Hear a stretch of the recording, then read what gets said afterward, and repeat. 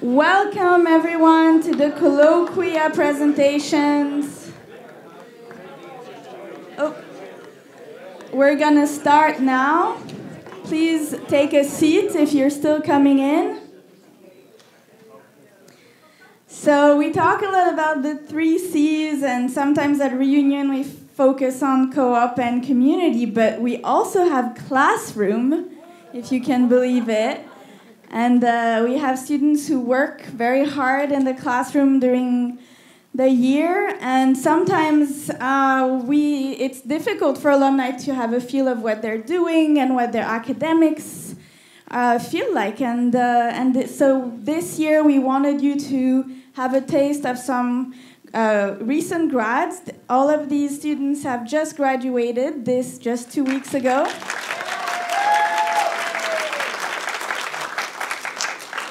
And one of the strong feats of our academic program since the reopening is that all senior students get to present their senior project in something we call Colloquia. Jennifer Wenker, who is the curator of the Herndon Gallery, can you stand up, Jennifer? She's been instrumental in organizing the colloquia, which are open to the public, in which you're invited to every year. And there are some colloquia catalogs that are published and edited by Jennifer with all of the the senior students' final projects, and you can grab them on one of the tables up. And if we run out, Jennifer has more in the Herndon. We're gonna start with some introductions, and then each student is going to give you a small window into their senior project. But first, please tell us your name, why you came to Antioch, what your degree was in, what your senior project is about, and maybe your favorite co-ops.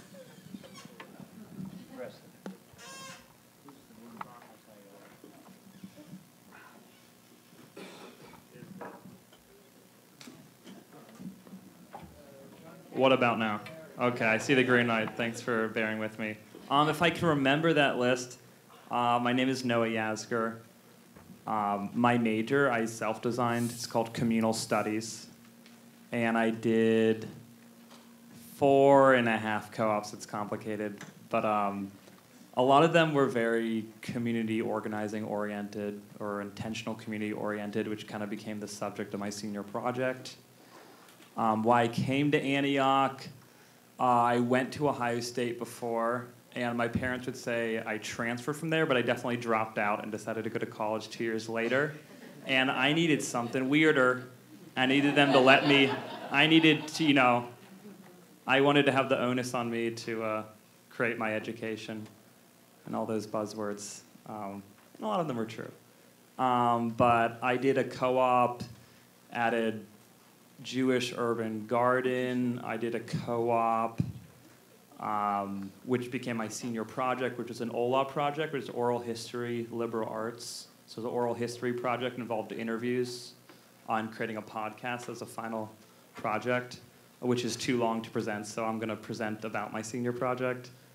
And did a co-op at some place called the Solar Living Institute, which was the first place in America, at least, to sell a residential solar panel. And there's still like a one-stop shop for sufficient or self-sufficient living. And I did a co-op on a farm in Ohio called That Guy's Family Farm at farmers markets, maybe near you if you're in Cincinnati. But they were lovely. They were some of my favorite parts of Antioch was the parts when I wasn't at Antioch. And I came for co-op, and I also came for what we've called recently as curricular assets. The Glen Helen, the Antioch Farm, the amount of green space, the town of Yellow Springs, which my parents assured me was cool. But yeah, that's nice. Yeah, it was pretty cool. It worked out well. Yeah, that's my piece.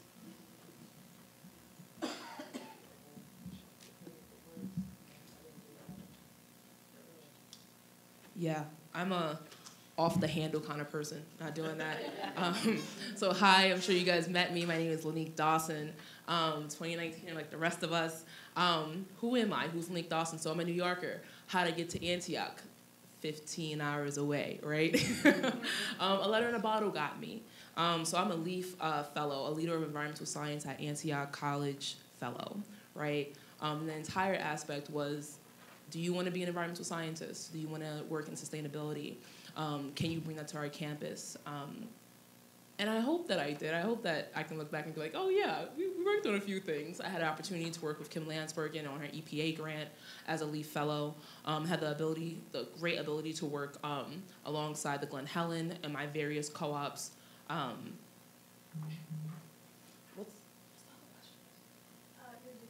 Fantastic. So they got me with the whole environmental science concepts of growing up on the Hudson. I always wanted to be in water. I always wanted to look at it, touch it, feel it, tell you that it's good to drink, tell you that it's not. Maybe you shouldn't be jumping inside the Glen. But, environmental scientists, and I say that with much joy, because Antioch College had definitely given me the opportunity to discover what that really means. And so what that looks like in co-op-wise, I had an amazing opportunity in Boston to work alongside with children. Wow, children are great. I had an opportunity to work with children and provide a 12-week curriculum, as we have 12 weeks here, or used to have 12 weeks here, and be able to design such a curriculum that focuses on environmental sustainability, ranging from habitat to tree identification to fish identification, which was really bizarre, especially because we were on the Boston Bay, in the Boston Bay.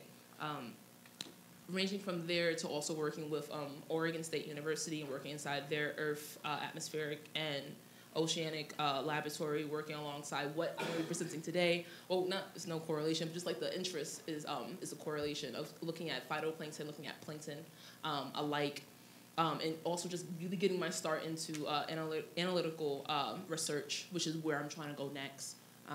But being a LEAF fellow, getting here, going next, gotta say thanks to Antioch, because without that letter in the bottle, I really wouldn't be here.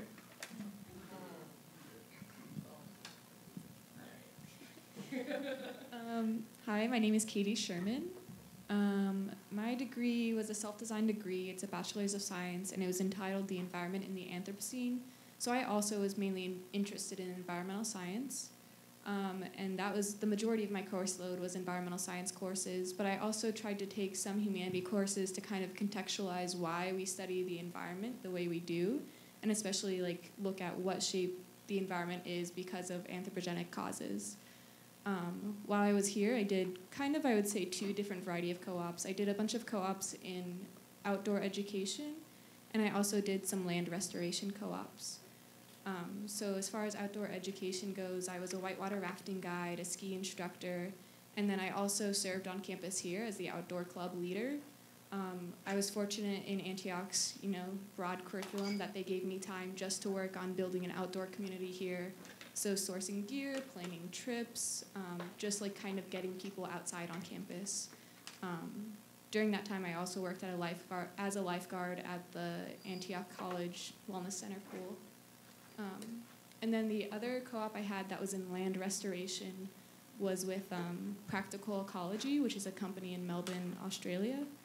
And they do land restoration there, so removal of invasives, planting of indigenous plants, and just kind of land management, making sure the ecosystem is healthy.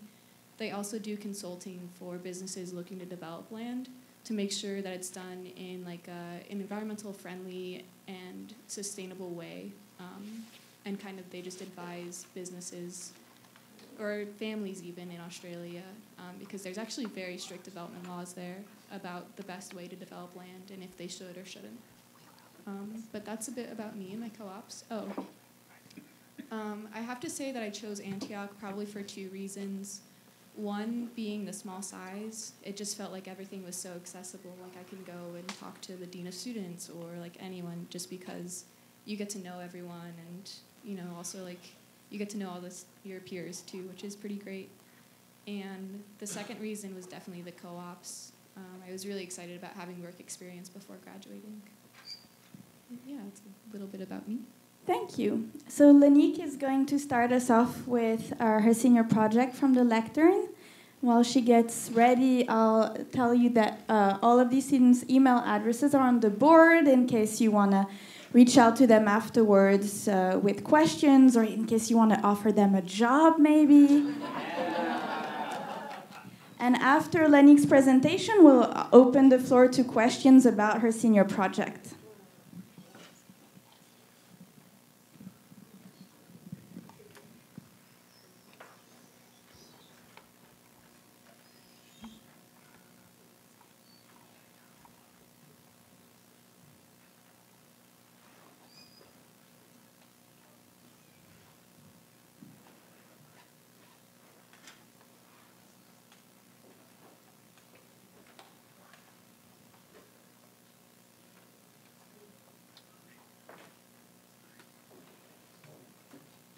While we wait, Delaney from class of 2022 is going to tell us about how her parents met at Antioch. So my parents met at Antioch. My mom came in fresh off of... Oh, okay. Hi, I'm Delaney. I've been around. I've been registering a lot of you. Surprising fact, my parents met and married here. My mom came in fresh out of high school from El Paso, Texas. My dad was a transfer from like 3 other colleges. He came in as an arts major, left as a social worker, and my mom was an education major. They met each other in sign class. So they were really cute together. So my mom's name is Elizabeth, and then my dad's name is Justin, and they decided to combine their last names in a very Antiochian way. So their last name is Schlesinger Devlin, which is also my last name. And they got married actually in town the morning of the Strawberry Festival. Late 90s, 96 and 97, or 98. One of those. They graduated different years.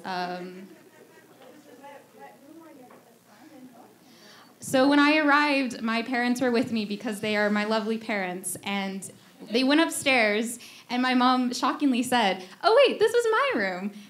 And I said, "Oh no, what year?" And she said, "The year that I was dating your dad." So my parents lived in my room that I got my first year. My dad then told me the story of when there were fire escapes outside of North, and he would come in that way to go see my mom. So I know a lot about their love story, which is, yes, more than I'm wanting to know sometimes.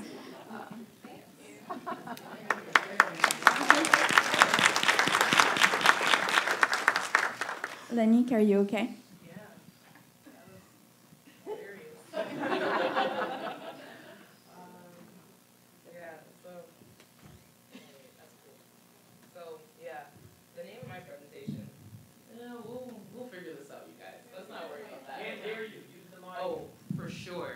Hi, yeah, so my name is Lenique Dawson, as I said before, an environmental science major.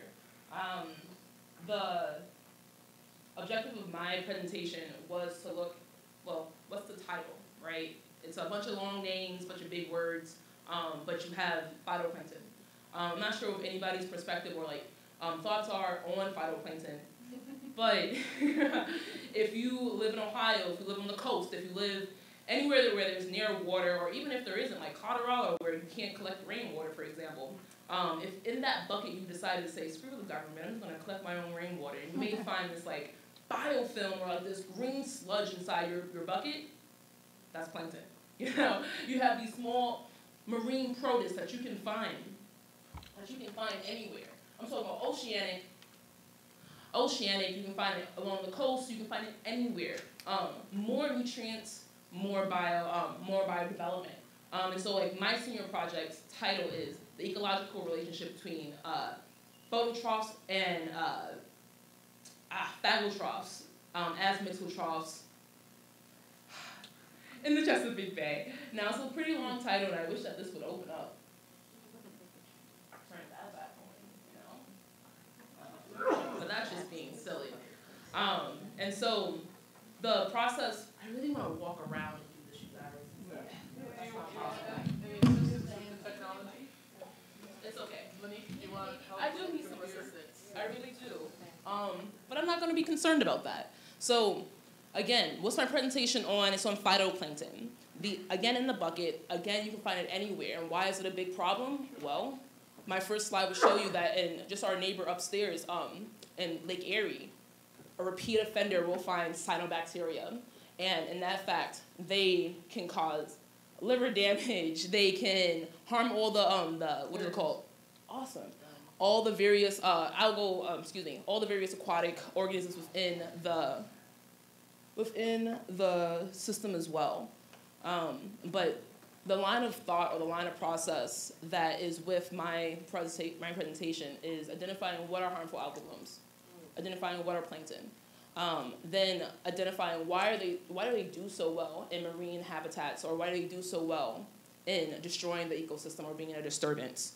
And then lastly, how can we actually identify that? So starting off again, that bucket, now let's take it to a large scale, Lake Erie. Everybody who lives on the coast of Lake Erie then has to deal with the whole opportunity of having liver defects, liver damages, because of a small bacterium, or a small protist, rather, that you can find within this water system. So they're bad and they're good at the same time, because let's just say that, yay, that's awesome, great, nice, you fixed it, awesome.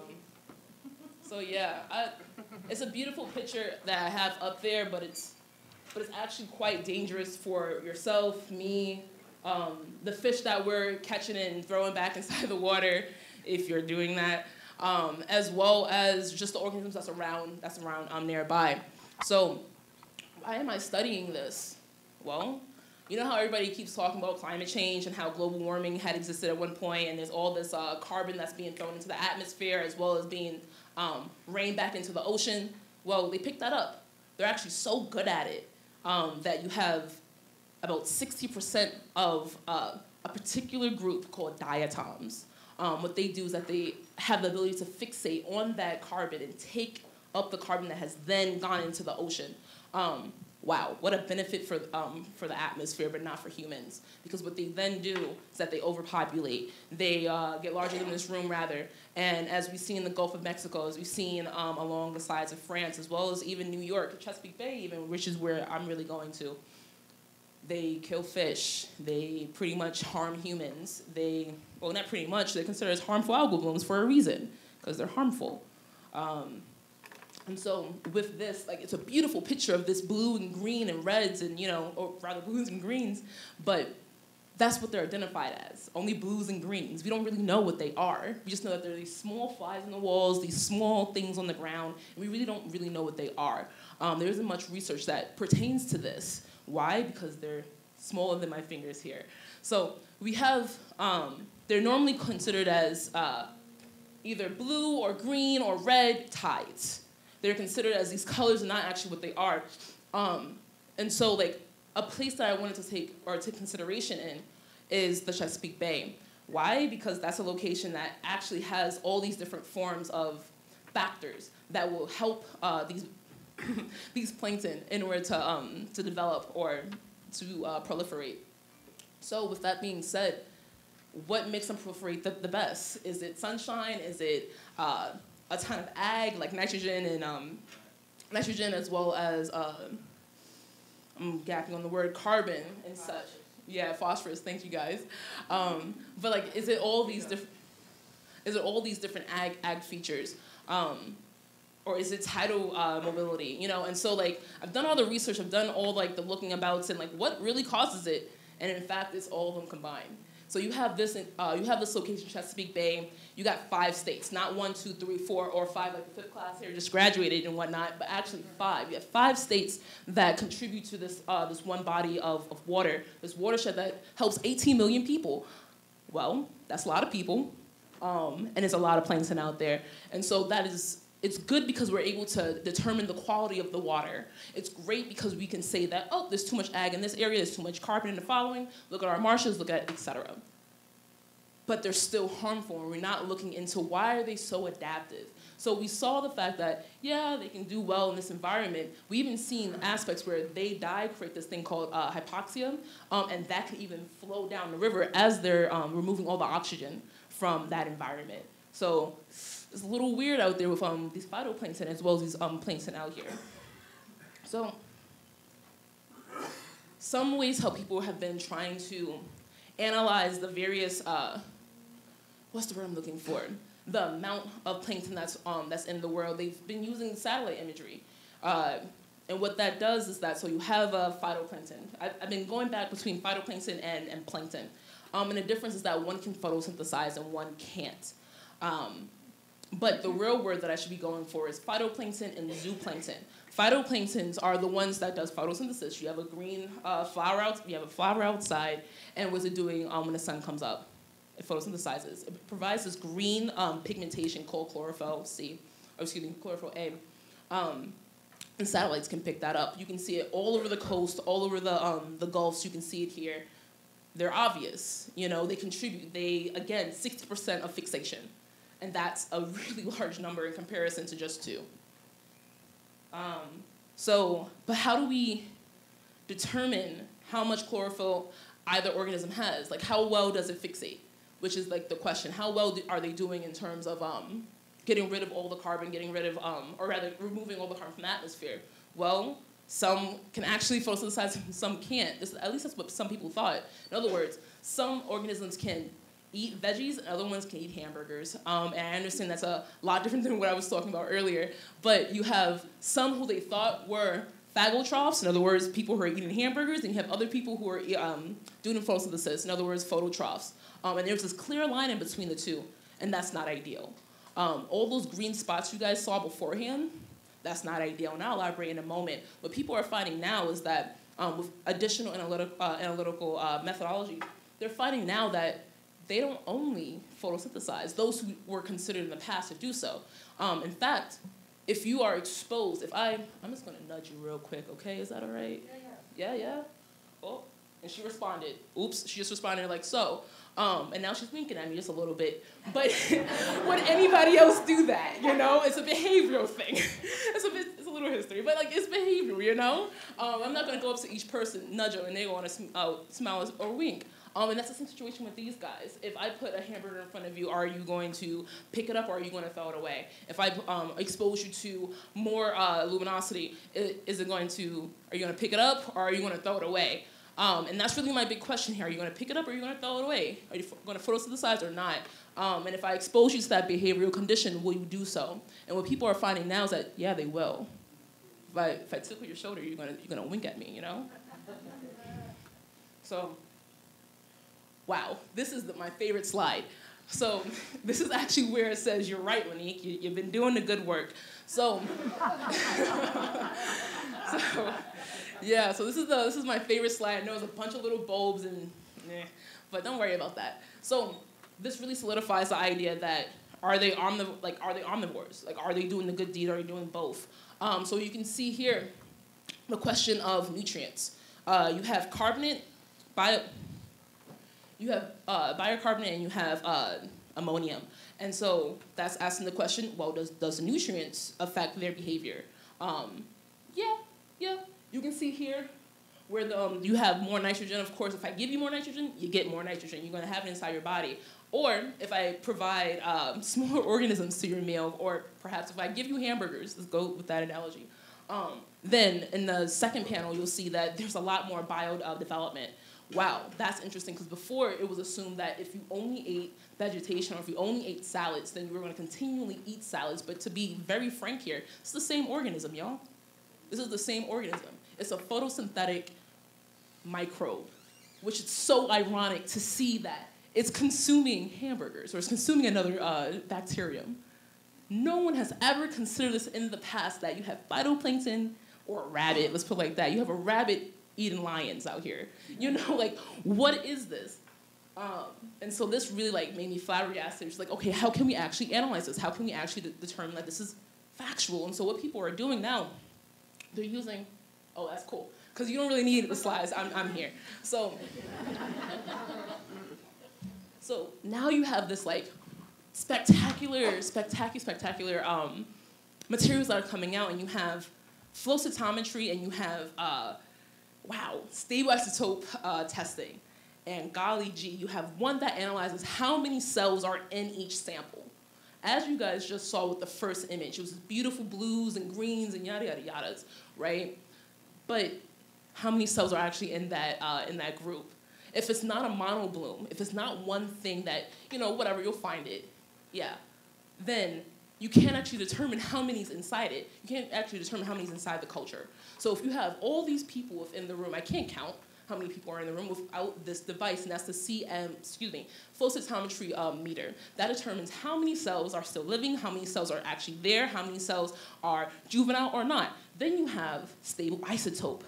Wow, stable isotope probing. Now let me tell you what that does, you guys. Stable isotope probing is like, this row gets nitrogen, that row gets carbon. Let's determine how well it does until it gets from this part of the food chain to that part of the food chain. And by this point, by the time I've gone over here, in the past, microscope testing has said, nah, it didn't actually work. But now we have stable isotope testing. Now we actually have this device that determines how well from that side of the room to this side of the room had it actually gone through the food chain. And then that can bring up really big problems or really sophisticated problems towards industries that are dumping and dumping and dumping all these various ag materials into the water, all these various materials that are going into the water. And as people have seen in the past, there are some of my research people have seen that they would blame Pennsylvania. They would blame New York State, for example, for some of the ag inconsistencies with their policies in comparison to Virginia or in comparison to Maryland. And so now you have this animosity that's going around the state just because the water source isn't ideal, because you have various forms of organisms that are dying off, because you have the individuals who are living within this space who can't work in the area because they're having liver problems. So that's my senior project, and like how flabbergasted I really was to come out and actually do this, literature review. I hope that was extremely informative. That was just like, really blew my mind, Thank you, Lenique. We do have time for one or two questions about Lenique's project specifically, and Delaney will bring the mic to you.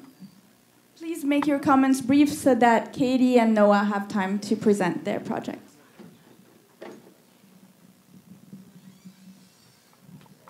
Given all the concern about environment today, what would you say is the most optimistic feeling you have after delving into this? Yeah, right?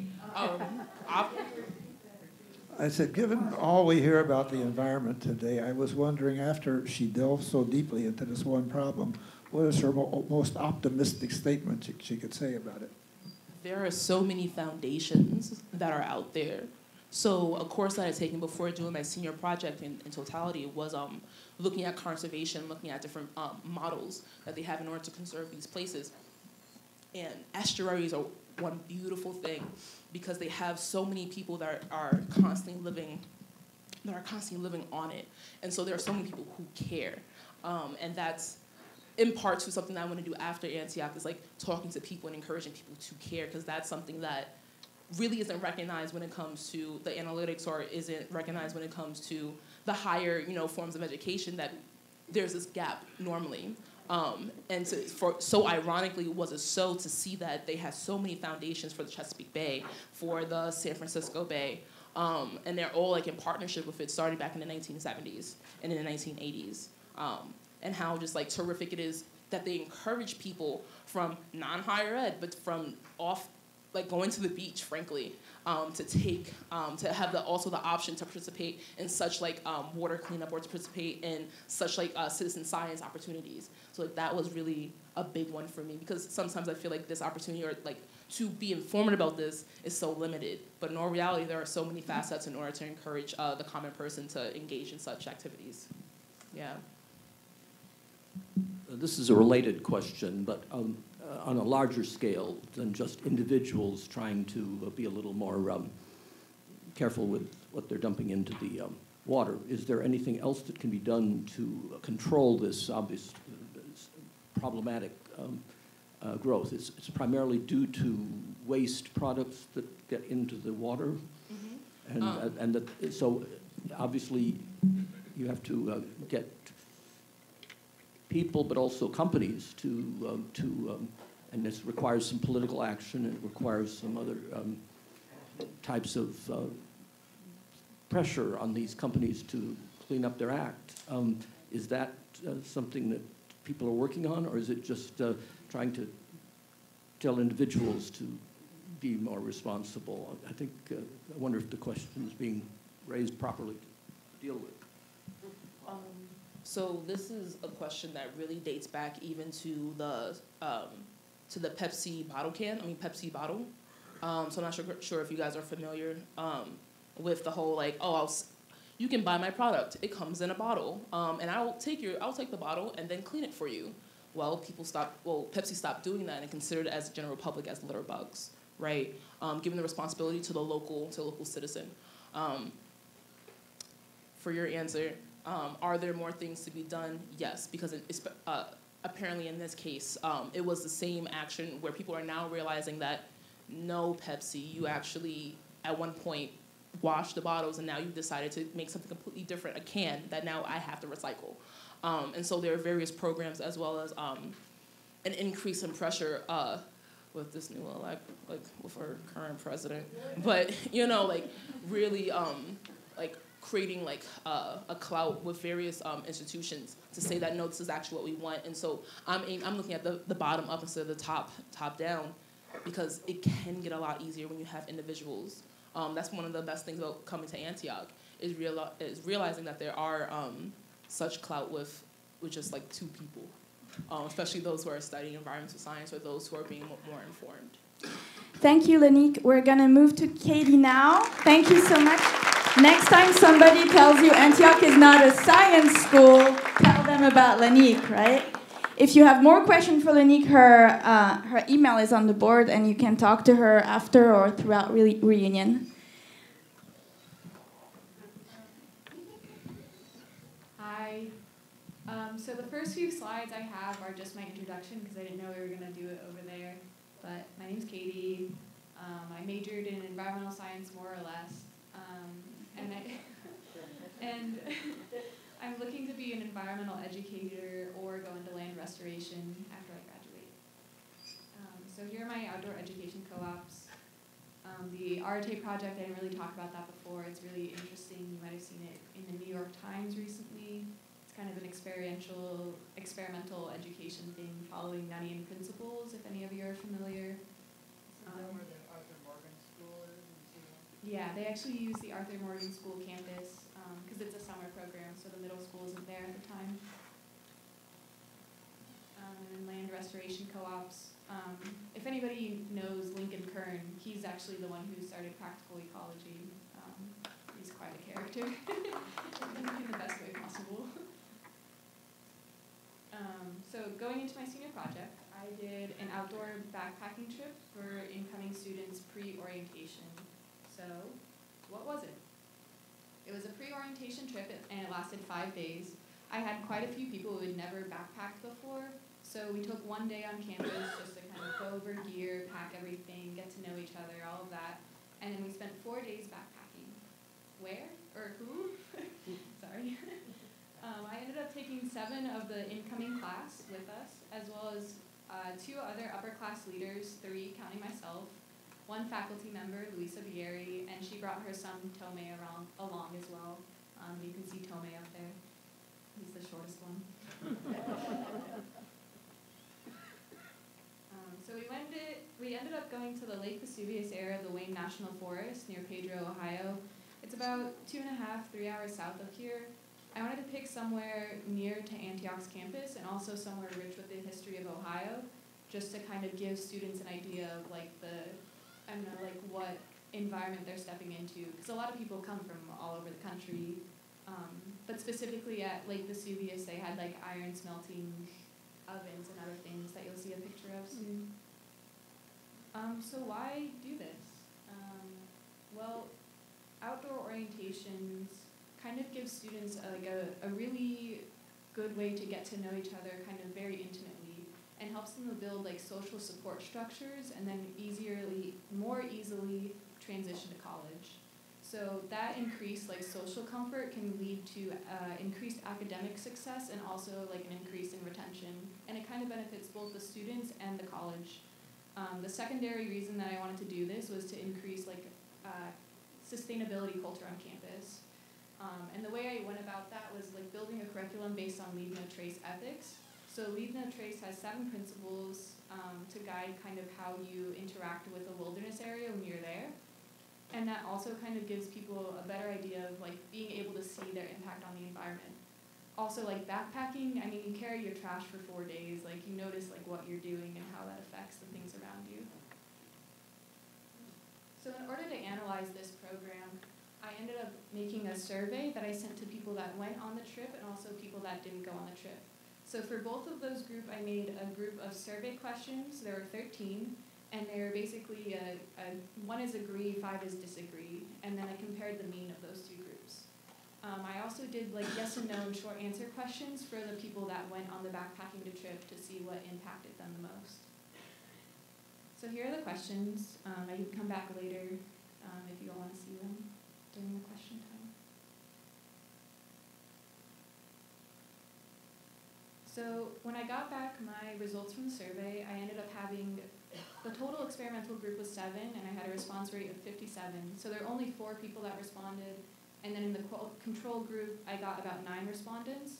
So which is, with such a small sample size and also a high variability, I wasn't able to use a regular parametric test. I had to go with a non-parametric man-Whitney U test.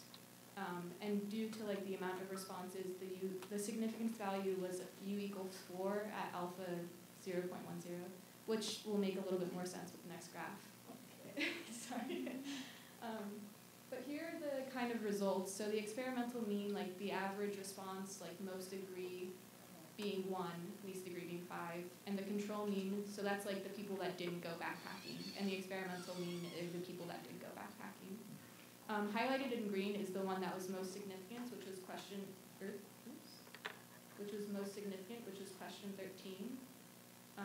And question 13 was orientation changed how I view my role in enacting sustainability or how I choose to take care of the environment, which I think is, it makes sense there's a difference between people going backpacking and people not going backpacking, because if you're on campus doing the same thing you would do every other day, your trash goes in the trash can, you're not pooping in holes, like, it's pretty different. And then the other 2 questions that were the second most significance were orientation helped me to feel more comfortable in my community, and orientation helped me to feel more confident. So those that attended the backpacking trip, probably because of like the roles they had in working together and like overcoming obstacles, experienced like a raise in confidence and also a raise in comfortability in their community. This is also the section, or moving on to the section just for the people that attended the backpacking orientation. 75% of respondents noted a positive impact on their first quarter due to relationships formed during the backpacking orientation. 50% reported increased confidence in communal settings, and 50% reported a different perspective on the outdoors after going through this orientation. Also, like of all of the respondents in totality, 44% responded that getting to know their peers was the most important part of orientation. And of all the people who went backpacking, 100% of the respondents said they would try backpacking again, which I was very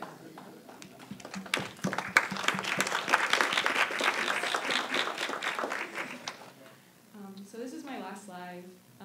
Just if people were going to do this again for like future studies, you could get more scientifically sound data with a larger participant group, possibly through doing a longitudinal study, so seeing before the program, after the program, and maybe even a year later, just to see what kind of viewpoints stuck around, what kind of dissipate over time. And then also like focusing the backpacking curriculum more on environmental responsibility, since that seemed to have the biggest impact in this kind of pilot study. And then my recommendations, if this program was to be grown, which I hope it is, I hope it continues, is to like create a leader training program that could benefit current students and upperclassmen at the college, so they can learn to like, lead their peers in other situations. Also to standardize the gear we used, we had like, 4 different kind of backpacks, so just like it would be a lot easier for leaders to know like, okay, they all adjust this way, and then be done. And the other thing would be to choose a new location, because actually, like Vesuvius, on the 3rd day, we just had awful problems with bugs. So, which I know could happen anywhere, but it was particularly bad. And yeah, here are my references.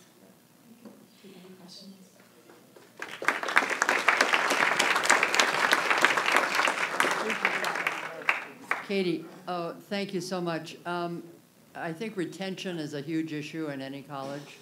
And so have you talked to the Dean of Students here? Has this been, what have you done with this? I think it's a really good idea.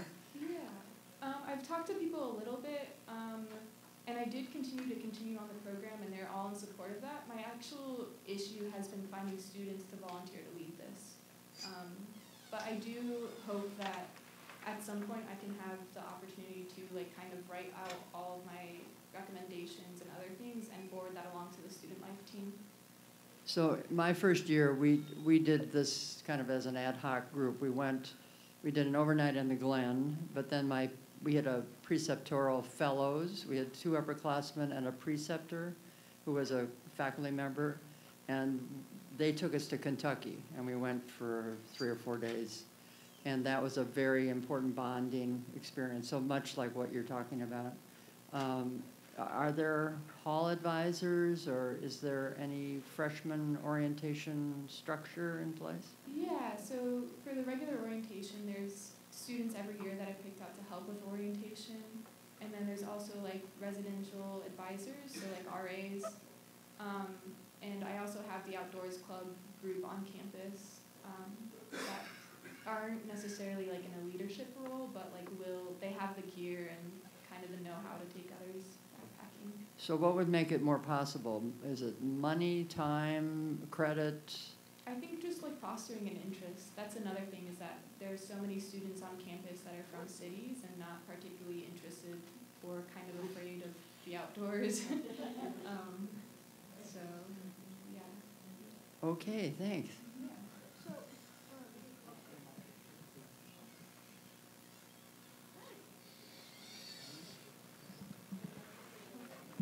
I'm told I have to say who I am.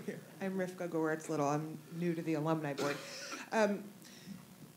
So you have a challenge because not everyone took this survey. So I'm wondering if you thought about just not letting anyone off the bus until they took the survey as a tactic.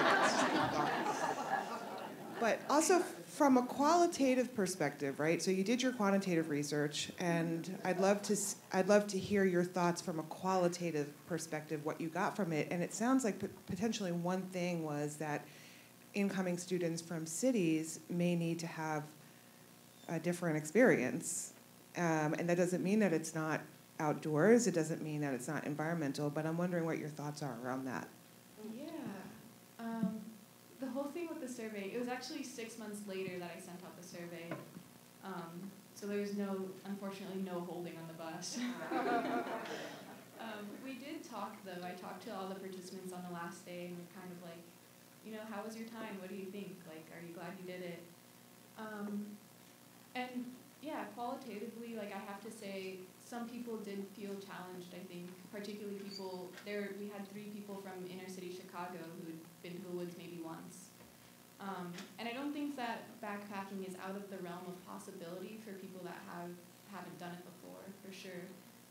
One of those very people I was talking about who had maybe only seen the woods once was I'm so glad I did this. I never would have had this opportunity, and it's something totally new that I love. Or I don't know about love, but really enjoyed.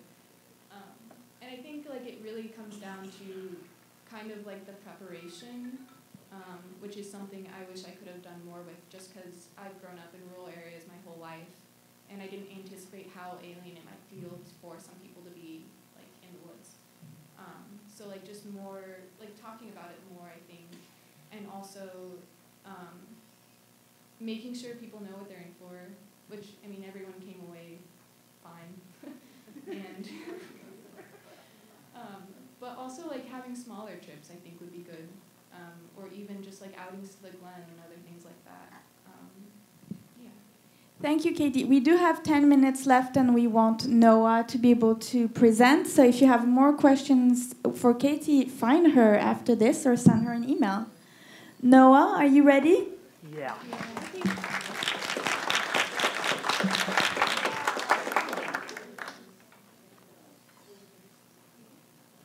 All right, give me a second. I gotta kind of log into my thing, and I'm gonna actually unplug this because I got weird emails. So.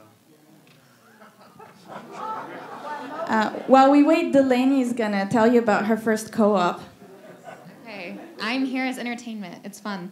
So I am a rising second year, so I just came back from co-op like 3 weeks ago, and I went to Greece. I was in a shared living community with adults with special needs. So basically, I would wake up, I would go eat breakfast with everyone, I would go help get some of the guys dressed, and then we would go and do a workshop. So I was in the jewelry workshop, and I was paired with a woman named Nikki, and we would make a whole bunch of these beaded necklaces all day. Well, not all day, for a few hours. And then we would go back, and I would support during the lunch program. And then because it was Greece, we had this wonderful thing called the Mezimeri, which, if anyone speaks Greek, I don't know. It's basically a break in the middle of the day. Siesta, yes, in other languages. And then after that, we would have evening activities. So we would have Friday dance parties, which is a lot of fun because it's a lot of Greek music that I didn't understand. And now Noah's going to tell you about his stuff.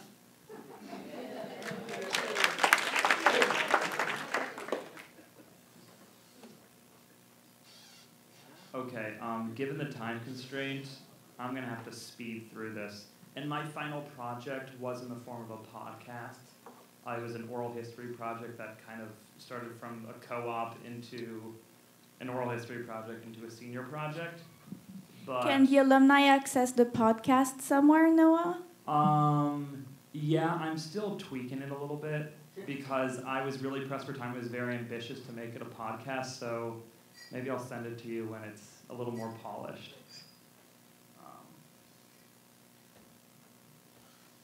I'm not sure how to get rid of that. Okay, there it goes. An exploration of communal living in Israel. I went to Israel to explore different forms of communal living, so I hope it's aptly named. A little background. First of all, when I tell people I want to study communal living in Israel, I get a variety of reactions. I get why communal living from the most polite of my friends' parents. What's the big deal about communal living? Don't you mean a cult? Because there's a different, when you hear communal living, in America they had a lot of cults, those get a lot of media play. That sounds kind of weird to me. You sound kind of weird to me. Which is nothing new for me. You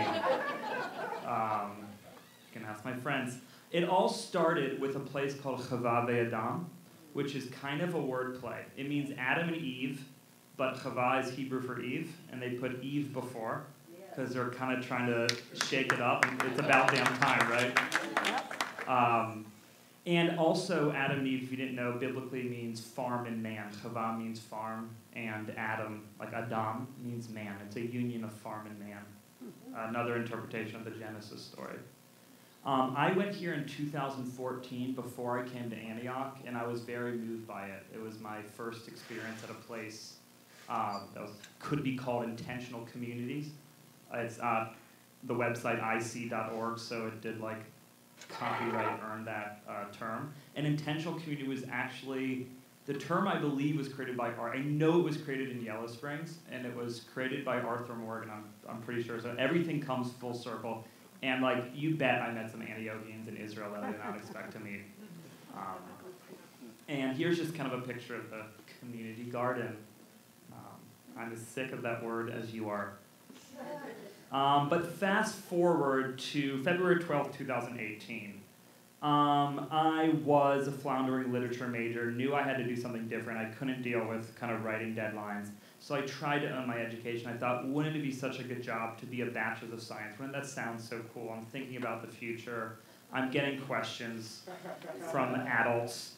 And let's self-design, because I found I could get away from a lot of different requirements that were otherwise mandated for me. And the major name was TBA, so my advisor said, what are you doing? And I said, I'm sure it will put itself together. 4 months later, I'm like, you know what, I don't want to do that. Well, I want to take Antioch seriously. I want to own my education. So I'm like, let's actually study something that I care about. And communal studies is a legit thing. There's a Communal Studies Association. I know UC Santa Cruz has a major program in that. So it had some legitimacy. slid me back to a BA. I'll pay for that in the future. But it still allowed me to self-design my own major. And it was what I wanted to do. I remember it had emotional significance, and those things stick and have weight. And, oh God, I'm a sappy guy. So, so why did I change it? It must be love. And I'm also a little sometimes heady sometimes. So there's Max Scheler, who was a German philosopher, and his idea was to know something, the prerequisite was to love it. And almost vice versa, like a positive feedback loop. Things become open to you when you love it. Especially this part, the loving philosophical being is not motivated to know by a sense of lack, as is the case with Eros, but is rather motivated by the abundance and surf fate of the meaning of the world. So when I graduated high school, I was very lost, and I feel like I lost a lot of community. But that didn't push me to study community. What pushed me to do it is not from the lack, but when I found it at a place like Chavave Adam. And I always remember that. Those kind of experiences have staying power. So the starting point for my kind of mode of inquiry was, okay, I want to study communal living. I want to study that. What does that mean? First, you have to define the terms. Extremely difficult. The current authority on denotations in the English language, Merriam-Webster, says a group of people with a common characteristic or interest living together within a larger society. Now, what's more hollow than that? That doesn't feel like community to me, and it is a feeling thing. And as I looked for more definitions, I thought I would start with a local hero, Arthur Morgan, the man, the myth, the legend, except for those who were alive when he was. And he was a president of Antioch College. He was founder of the CeLo community, which is maybe mentioned by Katie near the Arthur Morgan School. Community Services, a company that hired me now, and they're called Community Solutions now, and started the Fellowship of Intentional Communities, where I believe the name was coined. And he's just an ambassador for small town living. And he told me that a community is an association of individuals and families that, out of inclination, habit, custom, and mutual interest, which is the intentional part, act in concert as a unit in meeting their common needs. I like that one better than Merriam-Webster, but I still never heard anyone else say that when I said, what is community? And that's the thing about some esoteric words, especially ones that are important to us, is that we all have a definition for it, but the issue is that we all have a different one. So how do we bridge that? 4 provocative words. Porn, violence, art, community. Why am I making you read these words? It's because they all share, hang with me here, they all share that same thing, that esoteric, unshared definition, that type of word where you don't know what you mean, you don't know what it means, but you know it when you see it, or you know it when you experience it. And we think about these things, but we actually kind of talk around them. So I really wanted to go in depth into the last one, community. And what became a negative was, wow, everyone's on a different page, no one knows how to bridge this gap, became, I thought, a strength. It became a starting point, a launch-off point. Let's roll with it. Ambiguity can be that very essence of it, the ambiguity of it can be the subject, can be the kind of exact inquiry what I'm looking for. So I became interested in all these different varying narratives, because they were narratives, they weren't denotations. I wondered where they intersected and where they diverged, how they were communicated, what is their mode? Was it, if I tell someone, tell me about your community, they tell me a story hanging out with their friends spontaneously? Do they tell me who makes decisions? Do they talk about all their frustrations and vent in a pulse session, which I know you've done before? And then how does the individual's place, what is their role, hierarchical or not, how does that affect their telling of the story? And it's also very narrative-based, which is why I chose, for many reasons, oral history. I wanted to maintain it in people's voice and kind of keep that integrity of a narrative, rather than standardizing it in Times New Roman font like I'm doing now. So why Israel? They have something called the kibbutz system, which is a collectivist agricultural community, usually around 100 to 500 people, varying in form. I can go like 30 minutes on this, but just know it's a type of kind of agricultural communal living system that's very big in Israel and started before the creation of the State of Israel and has changed in form and diverged to a lot of different forms. Transportation, they have public transportation to get anywhere. Got a lot of money from various grants, some Israel-specific, some oral history-specific. I had connections there because I'd been there before, and I have a distant cousin who speaks great English and was willing to host me. I do speak a little Hebrew, so it was an opportunity to work on that. And a sense of adventure. I wanted to go really far away from Antioch. There actually is a lot of scholarship on the kibbutz system, so I'm wondering what my capstone professor was also wondering, like, is there room? It was kind of rhetorical when he said, but is there room for one more? What can I add to the scholarship? Well, one, just the form of oral history, that hasn't been that common necessarily in kind of kibbutz scholarship. And I was less interested in what happened. There was a lot of buzz about it in the 50s, 60s, 70s, 80s, but more interested in what's happening now and what it became. There's changing conditions which have surrounding the kibbutz. Kibbutzim is plural for kibbutz.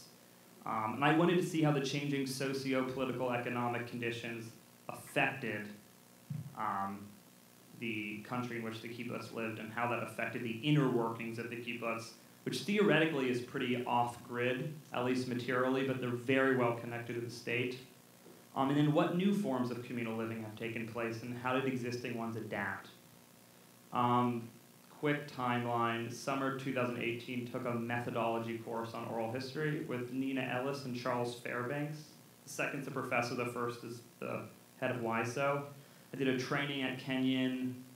Fall was my co-op where I did interviews in Israel. Winter, I collected secondary source material and did research.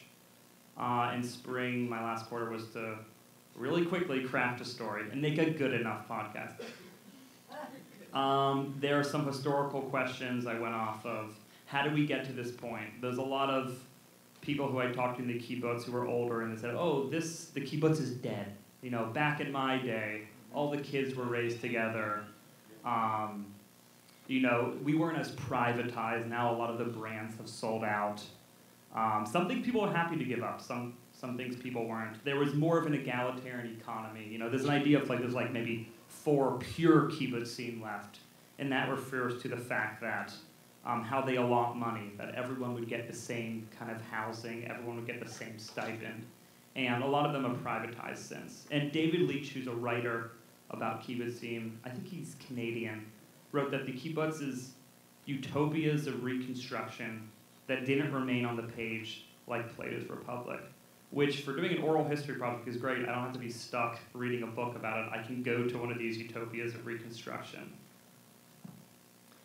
And so I went, in 2018, I went back to Chava Adam Farm, which I went to in 2014 to conduct interviews.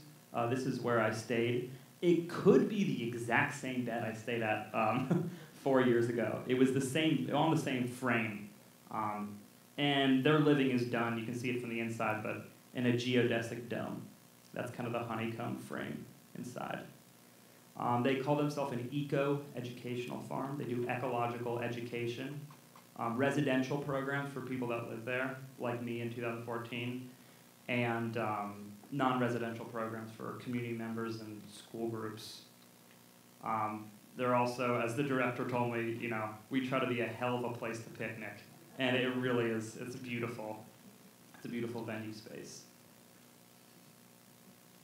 And so I got to work, and this was somehow the most viable place for me to give interviews. It was a corner of the farm, and I set up a couple chairs and had a table that I made with some, you know, concrete bricks and a piece of plywood. And you know, like, one of my biggest inspirations say, you can't always get what you want, but if you try sometimes, well, you might find that you get what you need. So I tried to channel that in my oral history project, which didn't get the pass from my advisor, but it's like, hey, you know, you can do what you can do. And she also rolled with it.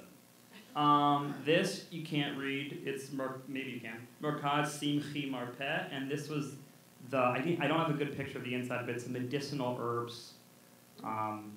It is a shop sometimes. It's an educational place other times. The place to hang out for personal use. But they had all these different tinctures, salves. It was a source of income. It was an educational opportunity. And it was also a way to take the production of medicine into your own hands and to get off the grid in that way. And this is a bunch of wheelbarrows and a bunch of drip irrigation. Israel invented drip irrigation because if you got to grow food in the desert, you got to be really efficient with water. And this is also a testament to they practice a type of agriculture called permaculture, which is very into it kind of means it's a design for human systems, being a food-centric one. So one aspect of permaculture, and someone said this named William, I forgot his last name, but was you replace petroleum with people. That's a part of sustainable agriculture in general.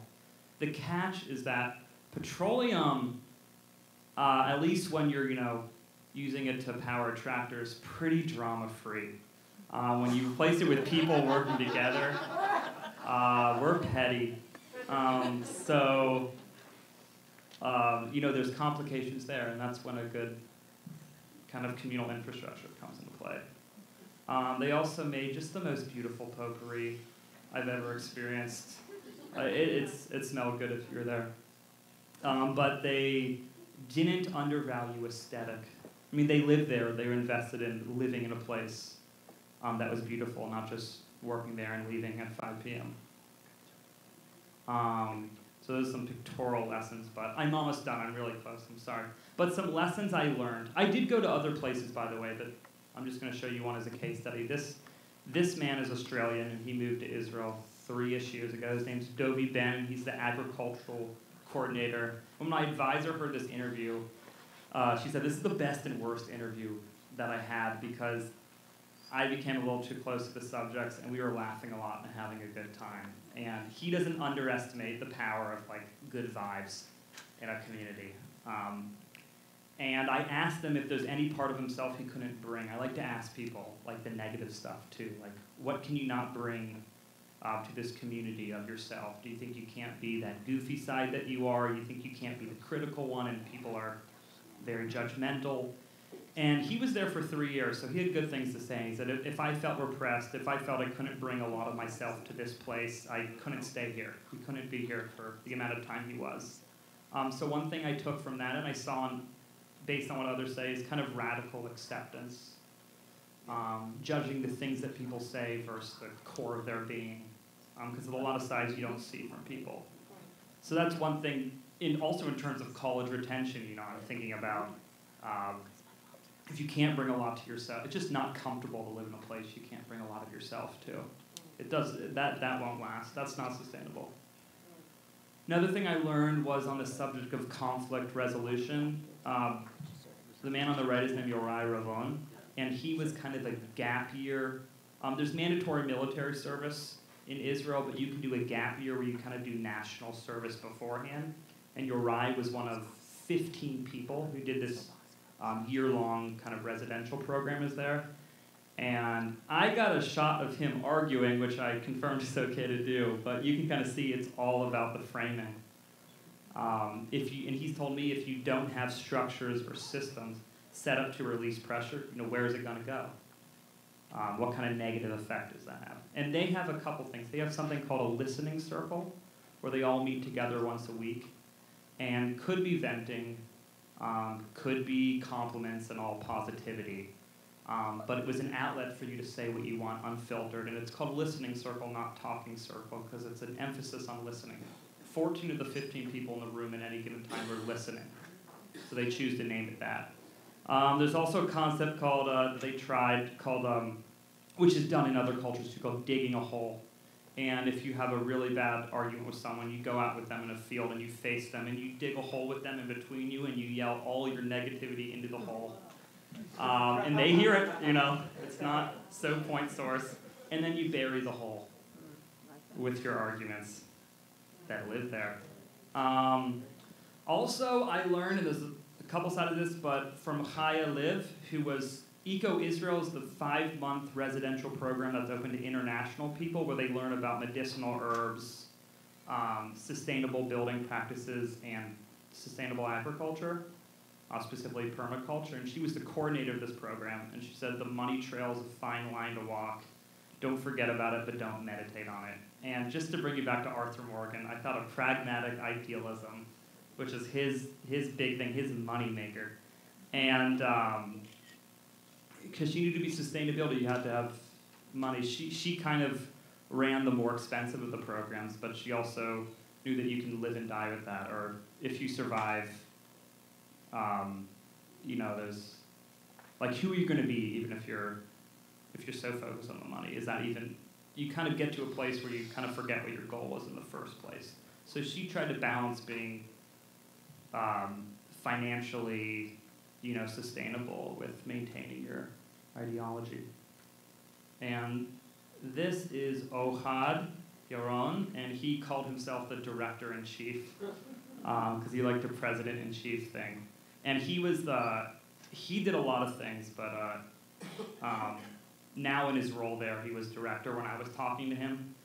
And when I asked him, just kind of, I think, a general leading question, like, what's so special about this place? Or what do you credit your success? How do you credit your success? He said, don't forget who this is for.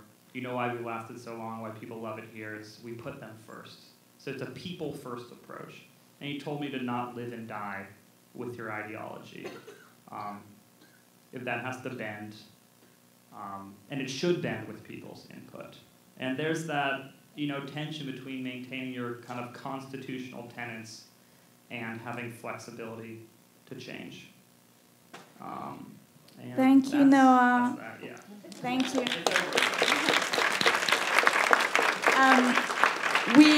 I know that a lot of you are in a hurry to get to the Leon Higginbotham lecture in the South Gym, so we don't have time for questions, but you feel free to walk up to Noah now or later in the weekend. And thank you so much for coming to support our wonderful students.